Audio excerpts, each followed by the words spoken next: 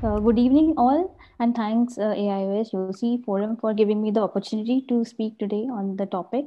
I'm talking about what's new in cornea and refractive services in this update. I'm Dr. Gunjan, and as we all know that in the new times we have just become like children. We're using hand sanitizers and masks to cover our faces. So besides that, newer things that have been introduced recently in the ocular microbiology is the novel use of trypan blue staining in corneal scrapings to help in visualization of the KOH and fungal hyphae that are more evident with the trypan blue.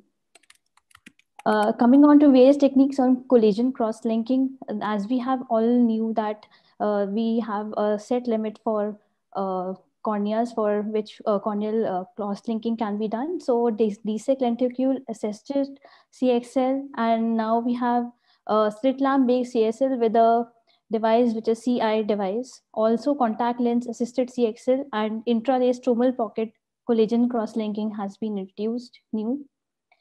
The collagen cross-linking has also been used in microbial keratitis in the past as well, but the newer update is that in a lot of advanced non-dissolving microbial keratitis patients, we can have this new technique that is helpful as an adjunct also. Then coming on to the rose Bengal photodynamic antimicrobial therapy for patients with progressive infectious keratitis. So this is a good device which uses a green LED, and it is helpful in adjunct treatment of infective keratitis patients and is showing a very good result in the patients.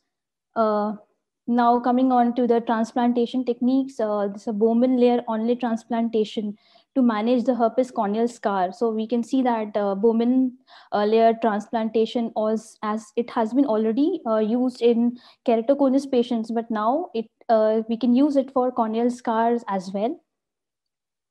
There's a sutureless femtosecond laser assisted anterior linear keratoplasty using a bioengineered cornea as a viable alternative to human donor transplantation for superficial corneal opacities.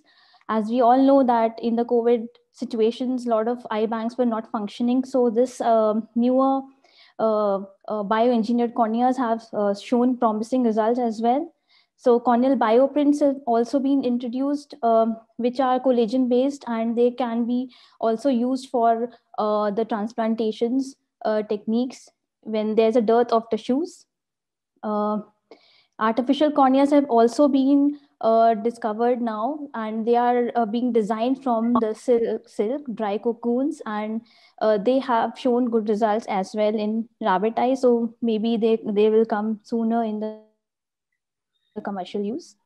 Coming to diagnostics, the artificial intelligence is not new, but it has been useful in hyphae detection based on confocal microscopy, and it has also shown a lot of results in the centers which are located away from the tertiary centers. So a lot of optometrists who are staying in 2-tier or 3-tier cities can also share normal and abnormal confocal corneal images as well. And teleophthalmology is not new also, but then this confocal can also be useful in advanced treatments.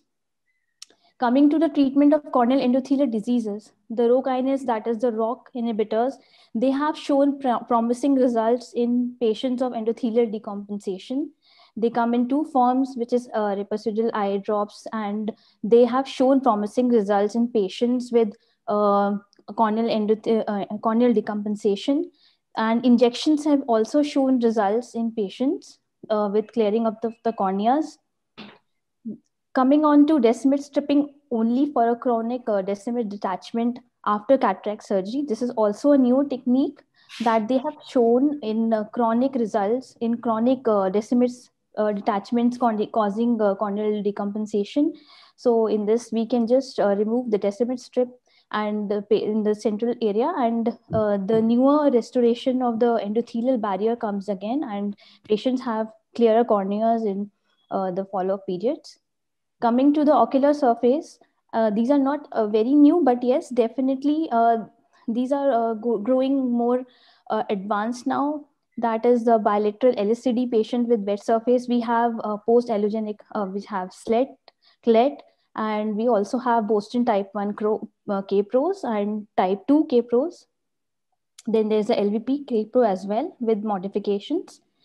Then, as I talked about CLET, which is a cultivated limbal epithelial transplantation technique, from which we can also use for the techniques in LSCD. Coming to the refractive, the corneal inlays for surgical correction of presbyopia have also been very useful now. There are three forms: camera inlay, which is implanted in the cornea. Then we have raindrop near vision inlay, and there's a presbya FlexB micro lens. So these are newer techniques in presbyopia management. Thank you.